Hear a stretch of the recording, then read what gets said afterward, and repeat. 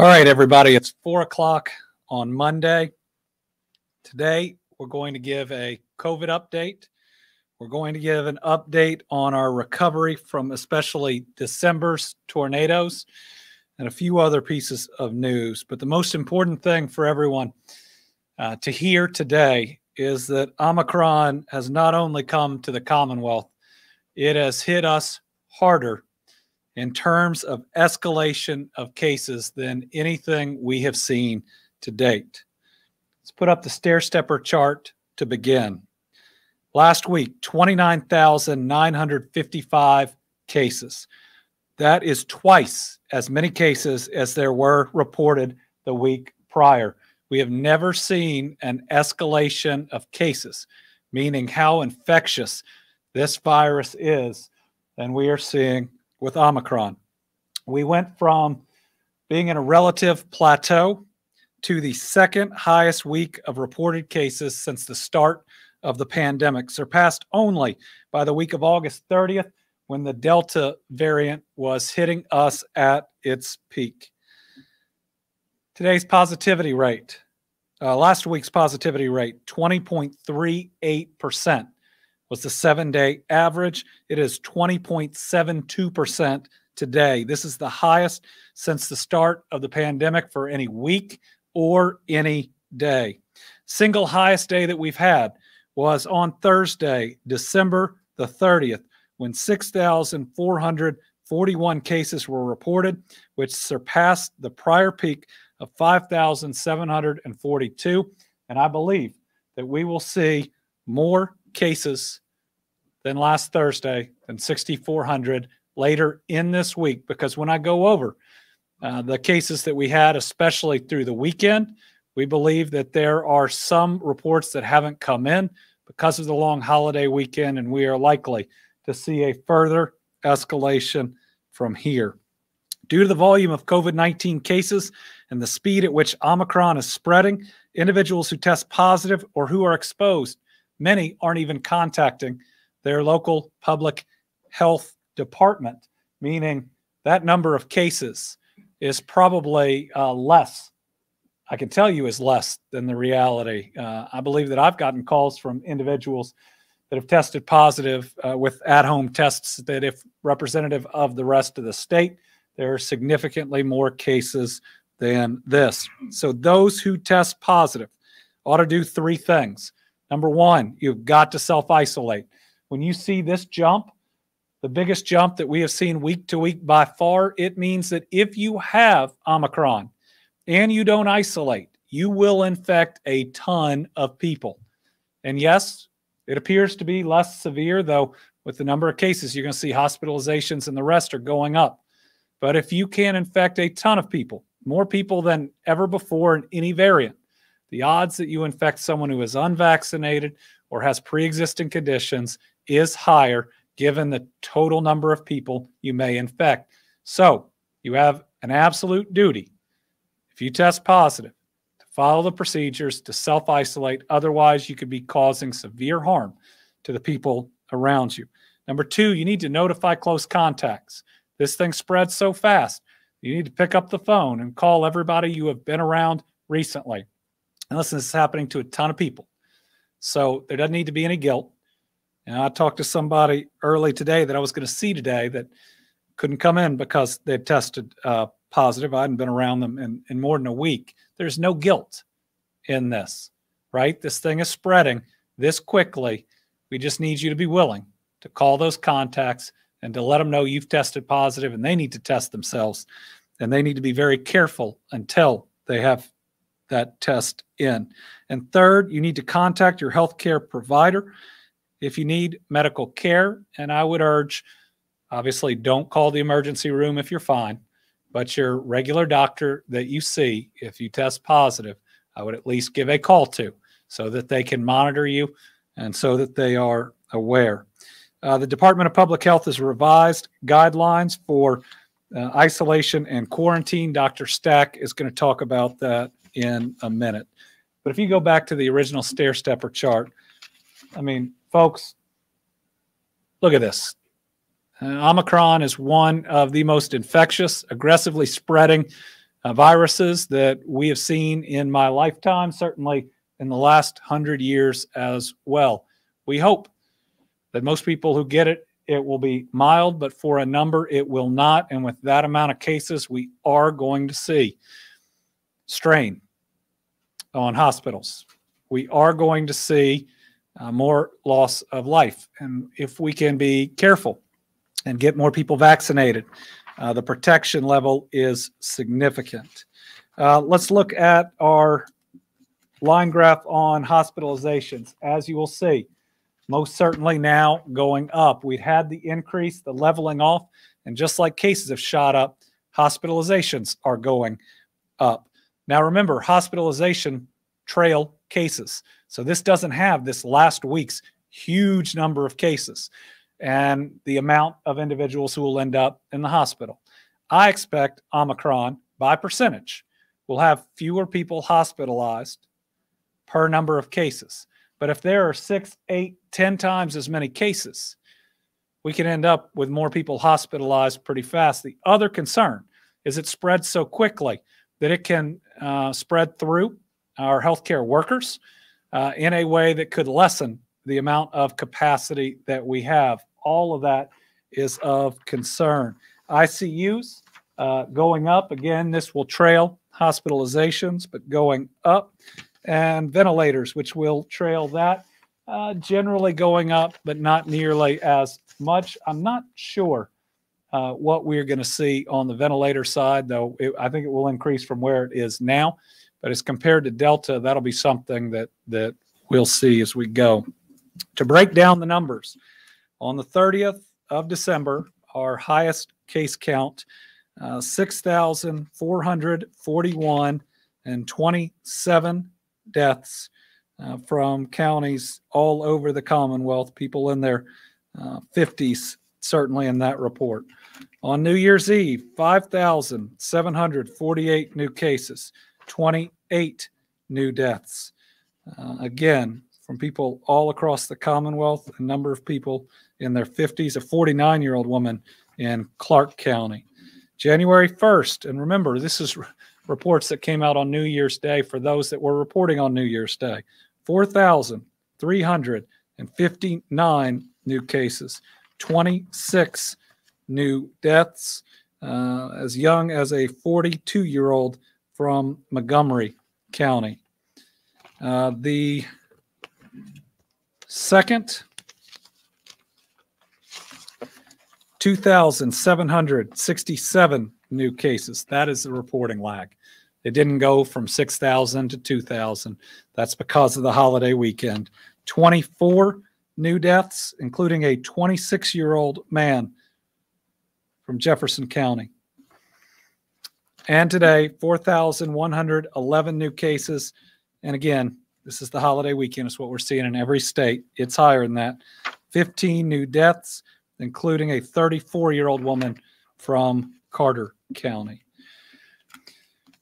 Waning immunity, which we've talked about, the need to get a booster is so critical, and we'll share some good news in that. But still, even with waning immunity, we can put the vaccination status up, even with what Delta and the rest did, it is 82% plus of all cases, hospitalization, and deaths are unvaccinated individuals. What we're seeing with this one is it appears for most people, if you're fully vaccinated and you're boosted, you have your immunity up, people are getting it, but it is pretty mild and or it is tolerable. For those that have not gotten their booster, it hits them a little harder, but still for many people, they are able to make it without going into the hospital if they don't have pre-existing conditions. Omicron is hitting those that are unvaccinated hard, just like other ones did in the past. And this is updated through December 29th, even with what we're seeing through Omicron, and it actually may get better with Omicron as tough as Delta was. Cases and vaccinations, 4.9 times higher likelihood of getting COVID if you were unvaccinated than vaccinated. In other words, the cases for unvaccinated in December were almost 5 times higher. So 5 unvaccinated individuals getting COVID for every 1 vaccinated individual. Those are our numbers that should have everyone wanting to go out and get their vaccine plus their booster. So vaccines, still incredible. Boosters, keep them incredible in terms of protecting yourself. So everybody out there who got their vaccine more than 6 months ago, and I think it's now down to 5, I'll let Dr. Stack talk about that. You really need to get your booster, especially now. And we are very, very close to kids 12 or maybe even 11 to 15 being eligible for their booster. The FDA has authorized it. It's now back to the CDC for final authorization. There is some indication that the CDC may authorize 11 and up as opposed to just 12 and up. Once this goes through, I will tell you my son, it's been more than 5 months since he had his second Pfizer dose. We'll be taking him to get his booster because we want him protected. We want to keep him in school, and it's the right thing to do. On the vaccine front, we do continue to see more people getting vaccinated, and the pace has picked up at least some. 10,383 Kentuckians getting their first dose over this long weekend. 25,488 getting their booster. So again, we need to see more, but these numbers were 3,000, 4,000, 3 or 4 weeks ago. So if we break down demographically, Kentuckians vaccinated, we're now up to 2,781,123 Kentuckians that have gotten at least their first shot. That's 62% of every man, woman, and child living in the Commonwealth, even those that don't currently qualify to get a vaccine.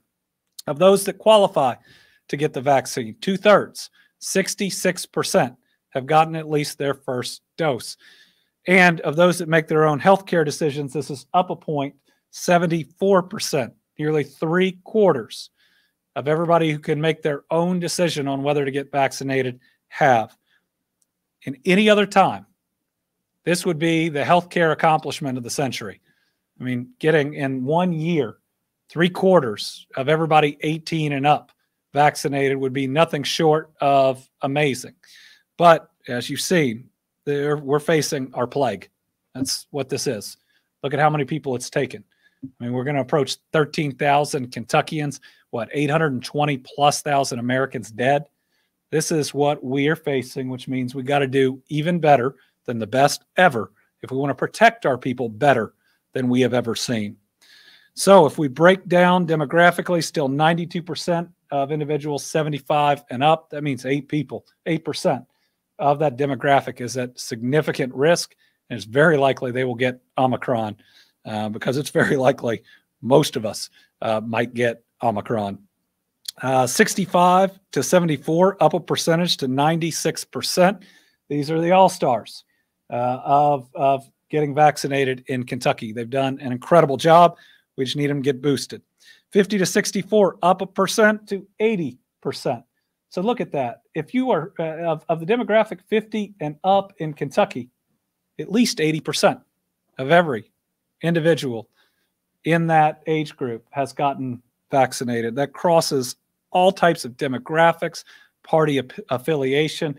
There's a lot of noise about some of that stuff, but remember, 75% of people 18 and up is a huge number that suggests that the vast majority of people know they need to be doing this to stay safe. 40 to 49, 70%, 25 to 39, 60%. And here's where we've got to get a whole lot better. Nationally, more kids are going into the hospital than we've ever seen. Kids are being hospitalized at a higher rate. I don't know that we have that data in Kentucky, but if it's happening in other places, it's the same Omicron variant. We need to be wary of it too. And we don't have, especially our young adults or our kids, vaccinated at nearly a high enough rate. And if we really want to make an impact on that overall 62% number or the 2/3, it's 24 and down that we really desperately need to get more people vaccinated. 53% of 18 to 24, 49% of 16 to 17-year-olds, 12 to 15, 45%, and this number 5 to 11 just went up 1% to 17%. If we want to keep our kids in school, it's universal masking and increasing that number specifically. So think about it. If you don't have universal masking in an elementary school right now, what, you have 83% of every student in there unvaccinated. That's going to make it very, very difficult to continue what I want to see, which is our kids in school with in-person learning. With that, let me turn it over to Dr. Stack for a number of updates, and then we'll come back and we'll update on tornado relief efforts.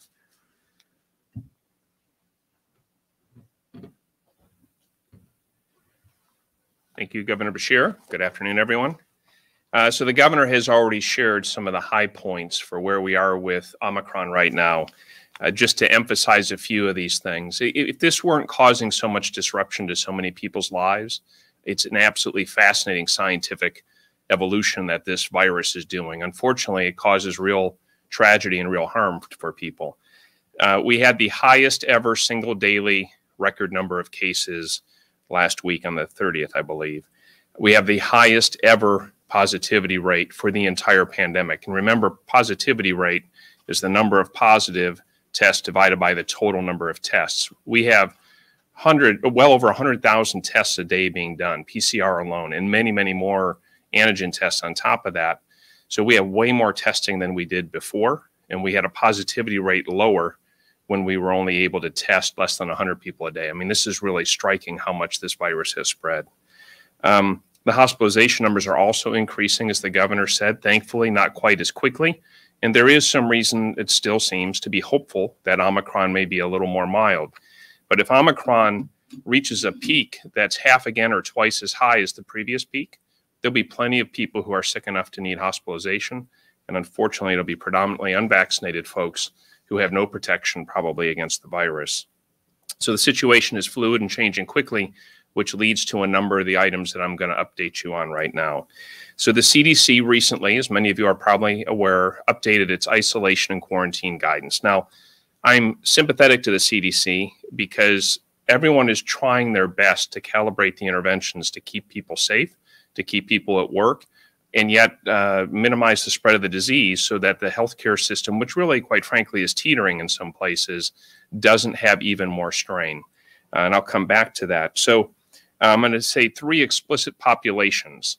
If you're in the healthcare setting, so if you run a hospital, a doctor's office, a nursing home, you should follow the December 23rd CDC guidance that's called the Interim Guidance for Managing Healthcare Personnel with Infection or Exposure to SARS-CoV-2.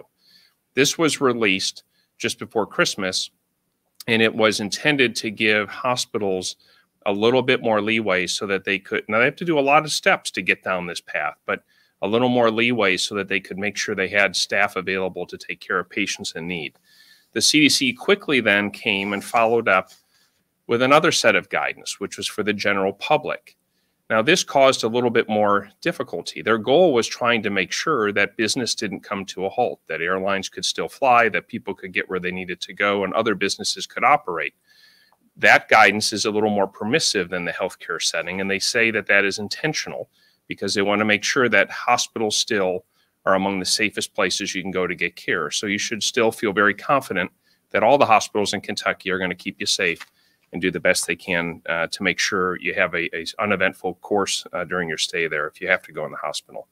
The third audience, other than the general public, is K through 12 schools. And the governor teed this up very nicely just before I came up here. In schools, the children are still largely unvaccinated, and their ability to comply with mask use as properly as it needs to be done is just not as good as it needs to be, particularly when they go in cafeterias and other places because they have to eat and drink, and you don't set a 6-year-old or an 8-year-old all by themselves in the corner just to eat. It's not like an adult who can maybe go outside and eat in their car if they have to on a break. So the school situation is different, and the CDC has not yet revised those guidances. So I'm going to walk through just a couple slides here real quick, and then I'll build up to the school situation. So if you can show my first slide, please. So this is the test for isolation. This is if you test positive, what should you do? And there's some key numbers you should remember. The default in virtually all of these is 10 days. If you test positive, if you get exposed, you should generally isolate or quarantine for 10 days. The CDC allowed a number of ways you could shorten that or get out of that a little bit earlier.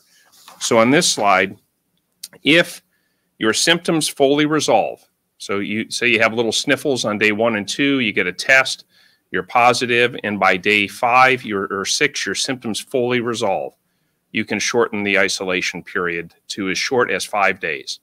But under all circumstances, you should stay home, stay away from school, stay away from other people until you are past the 5-day mark, even if all your symptoms resolve. But even there, the CDC says for 10 days, you should wear a well-fitting mask for the full 10 days. Now, I'm going to come back to that. In every one of these scenarios, the CDC says you should wear a well-fitting mask for the full 10-day period, even if you get out of isolation or quarantine earlier. And that's real important because I know there's a lot of I don't like wearing a mask either, but a lot of folks just don't want to wear a mask. I think folks, we're finished with discussing the evidence. The evidence is overwhelming. The masks slow the transmission of the disease. They don't do it perfectly, but they do it very well. So everybody needs to wear a mask for the full 10 days of isolation or quarantine. But you could go back to work if you have no symptoms and just wear a mask for the last 5 days. That's a big deal. That helps get you back to work sooner. It helps keep businesses open.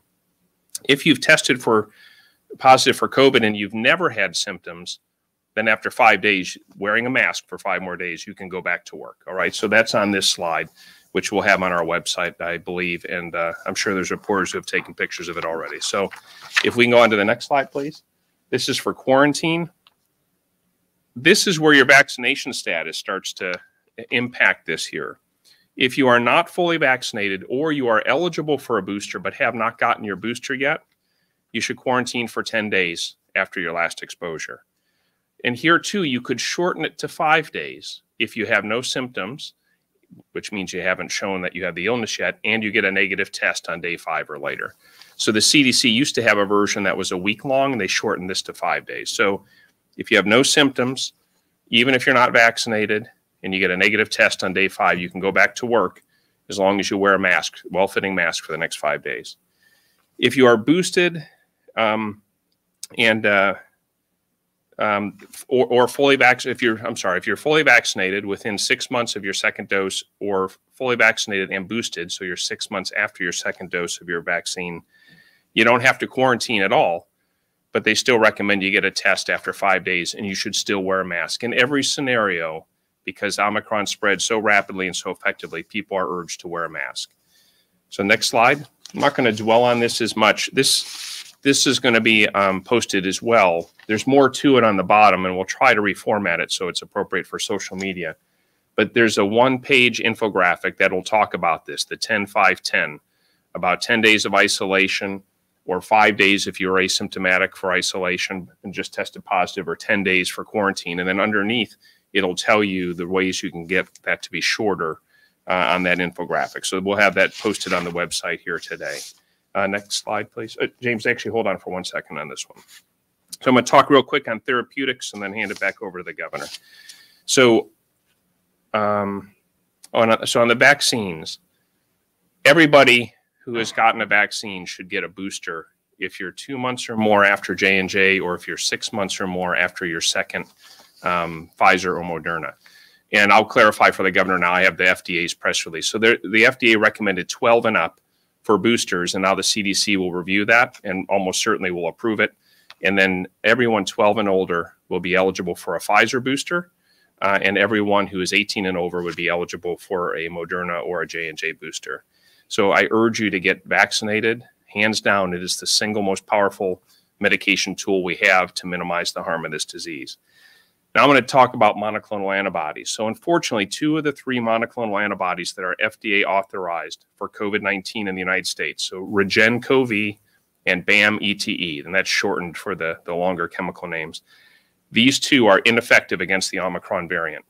And when the proportion of variants goes up above 80%, the guidance is that we should not use those because it's unlikely to help someone. So there's no justification to expose someone to the risk, however small it is, when there's no likely benefit. And we're pretty much at that point now. So predominantly, we feel that the evidence, and again, it's imprecise, but we believe that we're at that 80% threshold. So sites are able to use up what little of these two medications they have if they're seeing people still benefit, but there are no more shipments coming into Kentucky as of today. And so there will not be any more Regencov or BAM-ETE. This means these really effective treatments are going to hardly be available because there's only one remaining that works, sotrovimab. And sotrovimab rather, we're only going to get probably less than 20% of what we would need to meet the demand. So folks, please go to our website. You can see where the monoclonal sites are. You can call and ask if they have access to monoclonals, but if they don't, it's not their fault. It's not our fault. It's really no one's fault. There's just none available because Omicron made the two most commonly available ones ineffective. I bet the scientists will come up with more, but it'll take a little time before we get that. Particularly now, because we've lost those monoclonals, those vaccines are just so important because the vaccines do work against Omicron, and all the evidence still supports that they're keeping people out of the hospital and out of the ICU. So please consider getting vaccinated. Now, the next slide, James, the oral antivirals. There's two of these. There's the Merck pill, molnupiravir. Molnupiravir is now available in Kentucky, at least on a very limited basis for today. So today was the first day it was available. Walgreens was the chain pharmacy that the federal government identified for the vaccine project that had the best geographic footprint for us to be able to use for the vaccines. So Walgreens we reached out to, and they have worked with us on this, and we're grateful to them. We only got 3,300 doses of molnupiravir for the first allocation. And it's complicated. There's specific inclusion and exclusion criteria. So we started with 10 locations with Walgreens. Most of those are around the major highways, and we put 2 down in the tornado affected areas so that folks down there had access to it. So they will have 550 doses per store, and when they're gone, they're gone. And so it'll be 2 more weeks before they get another shipment. But that is where it'll start. This will go live on the website today by 5 o'clock today. It'll have the name of the store, its street address, and then you can go to the Walgreens website if you want more information. About 2 weeks from now, this will extend to about 52 sites, and that'll be throughout the entire state, and every area development district will have at least 1 site in it. So that will expand. But if we get 3,300 doses, that means there's just going to be a lot more per store. So folks, please be patient with these people at the pharmacy. They're just going to try to do the best they can to administer this to the people who are eligible. You will need a prescription from your doctor or other prescriber. Only physicians, nurse practitioners, and physician assistants can prescribe this for the federal government. And there are a number of things. You have to be over 18. You can't be pregnant. You can't be trying to get pregnant. And if you're a man, you are encouraged to use birth control for at least 3 months after you use the medication because of some of its characteristics. And I'll leave the details for that for another time. The final one, you can take that down, James, and there's no more slides, is Paxlovid. That's the Pfizer pill. The Pfizer pill doesn't have as many restrictions, and it appears to be a little bit more effective, actually a lot more effective, maybe 80% effective in minimizing the risk of progressing to severe disease. This one, we only got 720 doses, folks. The governor just stood up here and told you, what do we have, like over 20,000 new cases last week. We only got 720 doses. You don't have to do advanced math to know there's not enough to go around. Because it is so limited, we've distributed, and they won't get it until tomorrow or Wednesday, to just a handful of federally qualified healthcare centers, some long-term care or nursing home pharmacies, to try to ensure it gets to the most vulnerable, the most at risk for severe disease or hospitalization, and helps those most in need. And so that's what we'll do for the first couple of distribution cycles. The federal government has said to the states that the production is not likely to substantially increase until spring. So could be a wonderful drug, but it's going to take more time to get enough of it before people can just go take a prescription and get it filled. My final remarks here are that Omicron shows that COVID's not done with us, no matter how much we want to be done with COVID. But January 2022 is not the same as January 2021. If you get vaccinated and you follow a few simple pieces of guidance, your likelihood of getting severely hurt from Omicron or any other variant that we know of is extraordinarily unlikely. But that's if you get vaccinated. So I would urge you to please get vaccinated. And then there's only a few other simple rules. Stay home if you're sick. If you got a fever, a cough, a sore throat, the sniffles, it doesn't make a difference what type of infection it is, folks. Don't go out and spread it. Nobody needs to have any doubt what kind of infection they have now. Don't go out and spread it. So stay home.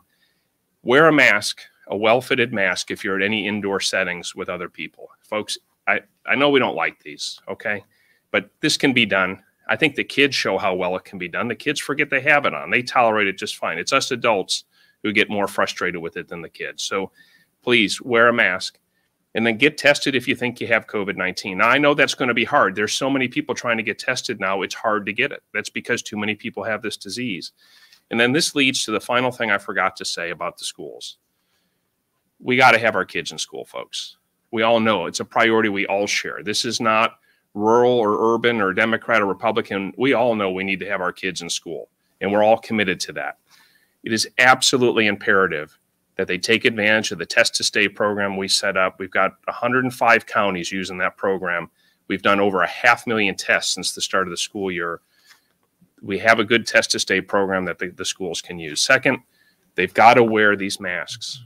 All right. I'm telling you, if you open a school this week and you're not requiring masks, you're going to infect the whole building in the first 2 weeks.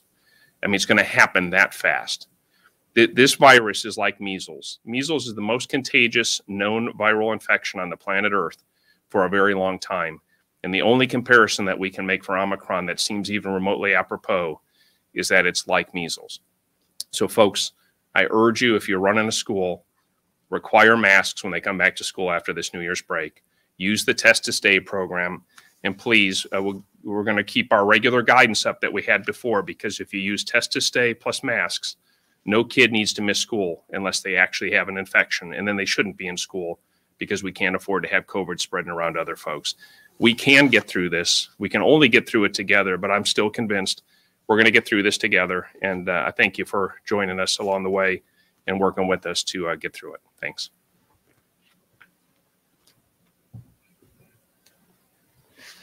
All right, a few quick updates on tornado relief efforts, and then we'll get to questions that I know will likely be on Omicron. Today, I've asked the president to extend the 100% federal cost share for cleanup of the massive effort required to restore our western Kentucky communities impacted by the deadly tornadoes that took 77 Kentuckians, including 14 children. We are so thankful for the quick action and all the actions to date from the president, from Homeland Security, and from FEMA. We got an immediate emergency declaration, then a major disaster declaration. Then on December 14th, while he was in Kentucky, the president provided that 100% coverage for a 30-day period. Our challenge is, as we close in on that 30th day, just in debris removal alone, we are probably at the 3% mark of what needs to be done. The Army Corps of Engineers estimates that it will be the end of April before they complete their mission, the cost of which is over $100 million. So the need here is significant, and our request will be an additional 60 days at the 100% federal cost share. It's an unprecedented request. I'm asking for something that almost no one's asked for before, but this is an unprecedented disaster.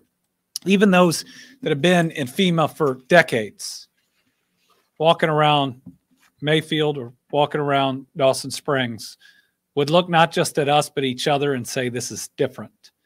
The level of devastation and the amount of work that's going to be required to just get us to a build back point is so significant. We need the assistance. If the 25% cost share is initiated, the cost to about 16 impacted counties would be about $67 million, possibly even more than that. Most recent storms over the New Year's holiday indicate substantial impacts to homes, commercial properties, water distribution centers, roads, and bridges as well, and many of these happened in these same counties. Unfortunately, another disaster declaration request may be forthcoming, but given everything we're facing, we really need that additional 100% federal share, and we will advise what we hear back. On December 28th, I signed an executive order to temporarily suspend the work search requirement in the waiting week period for UI and disaster unemployment assistance claimants impacted by the tornadoes. I'm happy to report that the United States Department of Labor has approved that request. This means that UI claimants that are unemployed due to the tornadoes that work or live in the 16 counties that are included in the major disaster declaration can get benefits almost immediately once approved. This will include claims starting on December 10th, but only in the 16 counties under the disaster declaration. Here are updated locations for this week's unemployment insurance DUA clinics, in-person clinics designed to give people the help they need. They are Tuesday through Thursday, January 4th. They are through the 6th from 8 a.m. to 4:30 p.m. In Bowling Green, they're at 262 Scottsville Road. And in Mayfield, they're at 351 Charles Drive.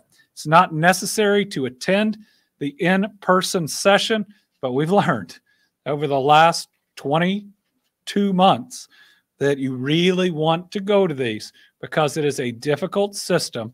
You are likely to make a mistake without going to one of these, and it may impact your ability to qualify for these benefits. The deadline to apply is January 18th, 2022. Barron and Marion counties have a little bit longer, January 27th, 2022. You can go to kcc.ky.gov for updated information. Disaster SNAP benefits, which is additional food assistance that we've worked hard to make available, have been approved by the U.S. Department of Agriculture, Food and Nutrition Service for Kentuckians who live and work in 14 of the counties impacted by the tornadoes. The disaster SNAP benefits were approved December 30th for short-term food help for individuals and families living in Caldwell, Christian, Fulton, Graves, Hart, Hickman, Hopkins, Logan, Lyon, Marshall, Muhlenberg, Ohio, Taylor, and Warren counties. Kentuckians residing or working in Barron and Marion counties will have an opportunity at a later date. What this does is give food assistance to low-income households with food loss, loss of income, or damage caused by a natural disaster. Approved beneficiaries will receive an electronic benefit card. That's the EBT card. The card is used just like a debit card to buy food at most local grocery stores. Because of the unique needs of disaster survivors, there are some different standards for disaster or DSNAP than the regular SNAP program. You may qualify for DSNAP if you had one of the disaster-related expenses below: home or business repairs, temporary shelter expenses, evacuation or relocation expenses, home or business protection, disaster-related personal injury, lost or no access to income due to the disaster. In some cases, food loss after a disaster like flooding or power outages. So we would encourage everybody who has run into any of these issues, and we're working directly with local leadership, to apply. You can call DSNAP at 1-833-371-8570. That is the fastest. Applications are taken by phone 8 a.m. to 5:30 p.m., Monday through Friday, and on Saturday, 9 a.m. to 2 p.m. Applications can also be made at the DCBS offices in these counties. In Grays County, you can go to the Purchase Area Development District office, and we've established an additional site in Dawson Springs at the Outwood facility. Residents who currently receive SNAP benefits can request and apply for a replacement of benefits due to power outages and other impacts. Replacement requests must be made by January 10th. Again, for those, you can call the regular DCBS number, 855-306-8959. And finally, let's end today the opposite of how we began, which is concerning. Let's end with exciting. When we look at 2021, it's a year of great difficulty, a pandemic taking so many lives, natural disasters bookending that year. Yet more opportunity, more potential prosperity created in 2021 than at any year in my lifetime. We have now closed the books on 2021, and I can confirm that we broke every economic development record that we have ever tracked. Last year, more than 260 companies announced over $11.2 billion in new investments that will contribute to over 18,100 full-time jobs in the coming years. Both of those, total investment and the jobs, all-time state records. It's economic growth unlike anything we have ever seen before, and they were at the second highest hourly wage that we have seen in any year in our history of economic development. More jobs and rising wages means real opportunity. And in my State of the Commonwealth coming up later this week, we're going to talk about how exciting these opportunities are, that they are occurring in every part of the Commonwealth, not just in a couple cities. And these are jobs of the future. And everything from electric vehicles to recycled paper mills, to agriculture technology, to space. We are truly attracting the types of jobs that are going to be here in 30 to 40 years, and more major companies are betting on us with their biggest projects ever than ever before. Just think about it. We are now home to the largest projects ever in the history of Ford and Amazon, of Pratt, which is now a $500 million facility. And this year we had the single largest announcement in our history with the Blue Oval SK Battery Park in Hardin County, nearly $5.8 billion, 5,000 new jobs. This is Ford and SK betting their future on us, and we are not going to let them down. It was Toyota investing another nearly $500 million because they believe in us to compete in electric vehicles right here in Kentucky. It just shined a light on the importance of manufacturing, where we've now proven that we can do things in Kentucky that people thought couldn't be done in the United States. Look at GE in Louisville with 2 announced expansions this year, making refrigerators, which nobody thought could be brought back to the United States, and continuing to grow and to add jobs. Food and beverage, agritech, metals, logistics, distributions. I got to tell you, while we've got a pandemic that we've got to beat, and we will beat it. And while we have seen natural disasters, the ferocity of which I can't explain, I do know that if we can get through the darkness that are those challenges, the light that is ahead of us is greater than I have ever seen. And the future of this Commonwealth is brighter than many of us imagined it could ever be. So stick with us. We will make it. We will get through these challenges.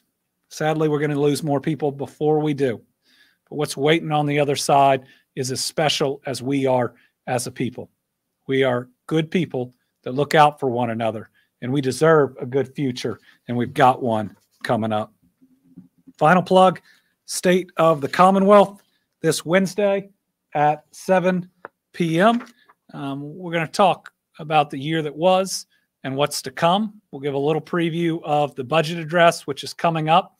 It's our chance to turn 2 years of great economic progress into 20 years of incredible prosperity for our people, where we will have more resources to make wise investments, to make sure that we are never a flyover state ever again. We are the destination. I think that's our destiny, and now is our time to grab it. So with that, we'll open it up to questions. First, to those we have here in studio, Karen Czar. Thank you, Governor. Several school districts in the country have already announced that because of their numbers, they're going to have to start virtual. Others, of course, have the mask mandate. If you still have the power, not only mask mandates, but are there any other safety mandates that you would issue, not only for schools, but for businesses based on today's numbers here in Kentucky? So if I still had the authority to do so, masking would be required in every Kentucky school, because no school is going to make it without doing it. If you look at the numbers that we have seen and you heard Dr. Stack's expert opinion, they're not going to make it 2 weeks without infecting the entire building, and maybe it's less than that. When you look at our vaccine numbers, which I'm really proud of, the part that we're not cutting it, that we haven't done enough, is our kids that would be in school, where at least half of them are not vaccinated, and now we have the most aggressively spreading variant that we have seen. We'd look at some other things as well about if you've had it, testing, and what it'll take. Right now, it's guidance. Certainly, we would look at making that a requirement, but I think schools are all following that. And then we talk with the districts themselves about other needs that they have. Certainly, the amount of testing that is available to them is very helpful right now. I would encourage every school district, first of all, to do universal masking, but second, do another round of vaccine clinics that just give people the option, especially with what we're seeing right now. As long as parents agree, give kids the option to get a vaccine any day that they're in school. Once the parents say yes, let's make sure that we can get that done. Businesses, we'd have talks with the business community. I, as the CEO of the executive branch of state government, am going to continue to require masking in our places of work. That is both to protect the health of our people, but it is also to protect our workforce. We do very important things that from bridge inspections, right? Making sure that people are safe crossing them, to driver's licenses, to building inspections, so many, to processing unemployment claims, to our folks in the transportation cabinet that are cleaning the roads in these hard-hit areas. This is a variant that can wipe out your workforce for a period of time very quickly. And I, as the CEO of my workforce, think that a mask is a very small but very effective step to preserve that workforce. Tom. Thank you, Governor. Good afternoon to you. Speaking of workforce, have you had any issues with state government staffing due to COVID, and especially the new Omicron? And have there been any COVID outbreaks in the tornado area that you're aware of? Now we've got enough time. So I was down in Mayfield today, and at least one of the first responder groups has started seeing cases of Omicron. I wouldn't call it an outbreak because it hasn't hit their entire workforce, but are already seeing less personnel for public services. We've had people that we've been advised have tested positive, sure, that work in state government, but we haven't seen any specific units that have gotten hit incredibly hard. Since we went to mandatory masking in our workplace, we haven't had one major outbreak. And that's when there have been major outbreaks at other employers that have not required it. We continue to urge vaccinations amongst our workforce. I think we could do better, and we'll continue to push to do better. Austin. Thank you, Governor. With the session coming up tomorrow, Republicans say that they're going to file a bill to push the filing deadline back to the 25th. Assuming that comes to your desk, will you sign it before the current deadline of January 7th? So I haven't had the first conversation on moving the deadline, other than the speaker told me that they would file a bill to do it. And I told him that I would take a look at it, but I'd want to have a conversation with them. I also want to see the redistricting plan that I think will be filed at the same time. So I don't think one decision is made in a vacuum without the other piece. I've seen the overall house maps that I think everybody else has, but without the precinct level data, it's hard to have an analysis there. We haven't seen the Senate maps or the congressional maps or the Supreme Court maps. So that'll be a wait and see. And even once they're filed, it'll probably take a couple days to get our arms around it. Mike. Thank you, Governor. When Cornell University started experimenting with shortening the isolation period in, I think, October, they stipulated that fully vaccinated students could leave isolation if they tested negative twice. Do you think the CDC should have had a test out requirement when they updated the guidance? So the CDC, the question is on the CDC guidance and using an example from Cornell. I want to be as supportive of the CDC as I can. They are trying, but the level of communication, I believe, with either our state public health officials or governors has decreased over time. We would have liked to have had more input. We would have liked to have done more analysis.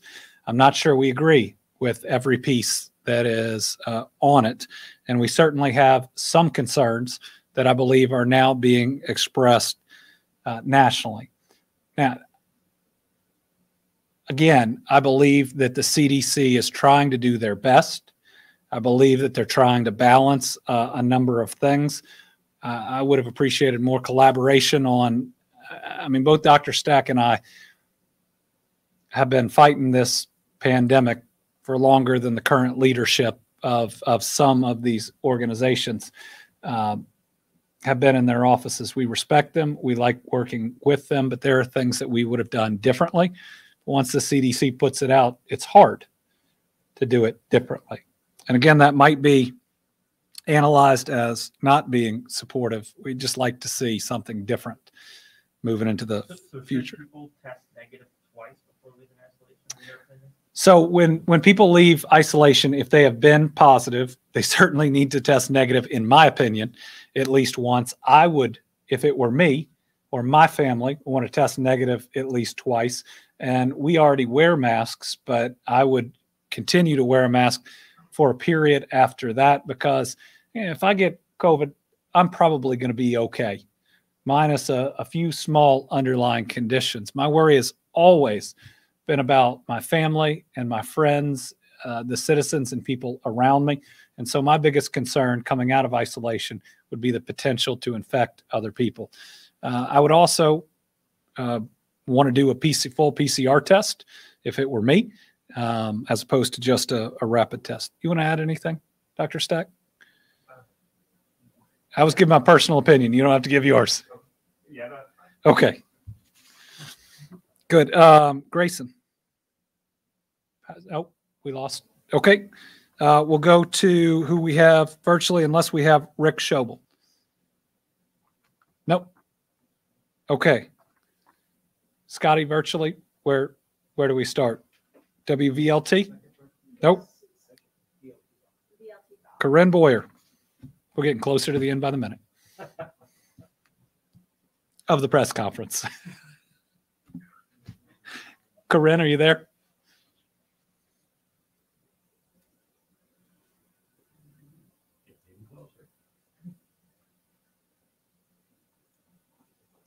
Just having trouble coming through. Let's try Debbie Yetter.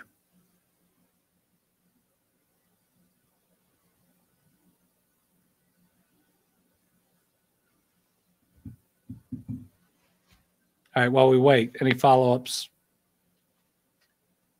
Any thoughts on the redistricting maps released? So the question is thoughts on the redistricting maps. I don't like to have emotional responses to something like this. I like to see the underlying data. Being somebody that lived in Jefferson County for 15 years, I have some concerns about that map. It seems to be and what it does. Also, possibly Lexington. Now, there are some things that I've seen that I think could be a positive. Hopkins County is its own district, and there hasn't been a representative that lives in Hopkins County for many years. I think they have 5 different districts went into Hopkins County. So I want to see more before ultimately making a final decision. I want to make sure that they are fair, and that with 75 members already from one party, they weren't drawn in a way to let's say intentionally try to move to an even larger majority than that, as opposed to create proper districts. Yes. Will the Team Western Kentucky Fund, I know it's earmarked from the December 10th tornadoes, but since there was damage over the weekend, will anybody affected in Western Kentucky over the weekend potentially be able to benefit from that? So right now, the Team Kentucky Fund, Team Western Kentucky Tornado Relief Fund was constructed for the December 10th tornadoes. We'd have to make an alteration in executive order or maybe even ultimately regulation to include others. But it's a lot of the same counties and sometimes even the same families that are impacted. Governor, with some kids being able to use the Pfizer, get Pfizer booster now, if they had Moderna fully vaccinated or Johnson & Johnson, can they still get the Pfizer booster? So most kids were only eligible for Pfizer when it opened up. So, you know, every kid that's still under that age group would have gotten Pfizer and then still needs to get Pfizer. I had a couple of issues, a couple of questions that were sent in. Am I planning to provide my State of the Commonwealth address in person in the chambers as of today? Yes. Now, we just saw the jump in Omicron cases, so I'm at least going to reserve the ability to try to do the right thing if the right thing changes. Second, how are national supply chain issues and increased price of construction materials affecting the rebuilding and repair efforts in Western Kentucky? I think that's probably an issue that we're going to face in the coming weeks. Right now, we're still in more of the cleanup phase. And we've got everybody else back. Corinne Boyer. Hi, Governor. Can you hear me? I can hear you. Okay. Many news outlets are reporting that Omicron is expected to peak in about mid-January. Is there an estimated peak that it might, or is there a date that it might peak in Kentucky? Well, we certainly think it would be later than places that it started faster. So if you look at a place that's suggesting that, you know, one way to do it is look how many weeks earlier they started the escalation that we're going through now. But I do believe that it's not going to be uniform everywhere. There's going to be things like vaccination rates, how hard potentially we got hit by Delta. We don't know how much that'll respond. So I think each area is going to be unique. And I think it's our job to do everything we can to make it peak as early as we can by getting vaccinated and wearing masks. Debbie Yetter.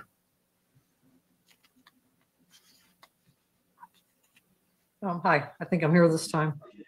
Did you have any more thoughts about the redistricting maps, in particular, what they do to some of the counties and some of the legislators who will be required to run against each other, for example, in Jefferson County? I'm trying to reserve judgment until we can get the electronic files, see precincts, really get a better understanding. I am concerned at the outset about what appears to have happened in Jefferson and Fayette counties. Alternatively, I mentioned Hopkins County will have, if that part of the map goes through, the first representative that has lived in Hopkins County and I think at least 6 years. Also, still want more information on what's been done to Frankfort and others. You know, at a time when one party has 75 of 100 seats, I just really like to see some fair maps.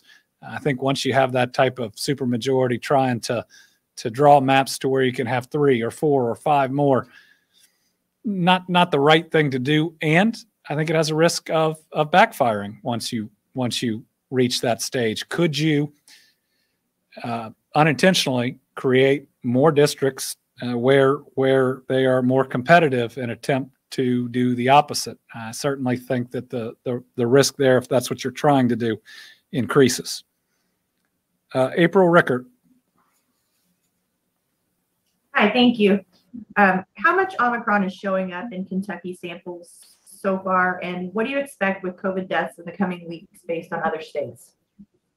Thank you. So we think everything is Omicron by this point, and if it's not, it is substantially all. I don't have our most recent analysis. Probably 80% or more at least. Dr. Stack says it's 80% or more of what we're seeing, but it's here, and it's going to be everything by next week if it's not already. Hard to predict deaths. Hard to know how deadly this one is, and the different factors are seems to cause less severe illness. Vaccines still hold up, it appears, for preventing severe illness. Boosters, even better, and they are readily available. And we got hit pretty hard with Delta.